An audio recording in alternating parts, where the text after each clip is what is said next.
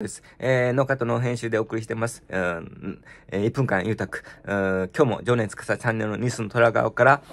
中国、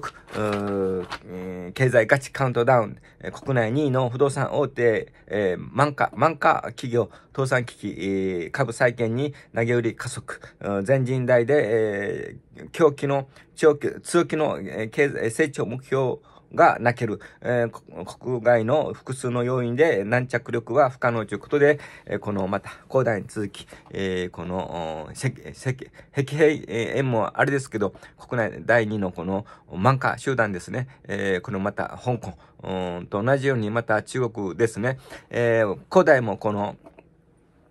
香港のこの高裁で、清算、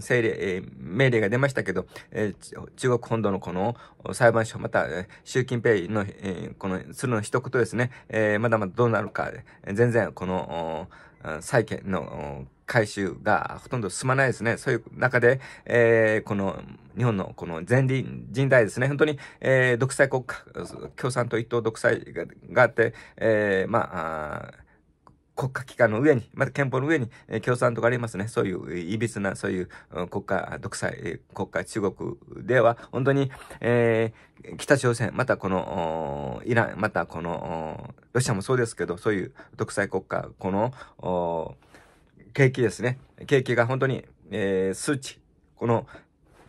強気の上までの目標を抱えていますけど、抜本的この問題、不動産整理、また国内のデフロ基調ですので、なかなかこの成長が望めじゃないかということで、いろんな要素ですね。本当に、この情報もこの、スパイ防止、そういう国家のところで、なかなかこの中国の数値もそうですけど、中国での経済活動がこの規制されて、海外の投資家がこの海外にこの、中国に投資を避けてますね。そういう状況で複数の、状況で、国内のこの、ね、需要ですね。また海外の投資、また輸出と、本当に、国内、経済の本当に自由化、また民主化じゃないと本当に、このまま二流国ということで、この上の国、覇権は握れない、アメリカについて、第2のこの中国ですけど、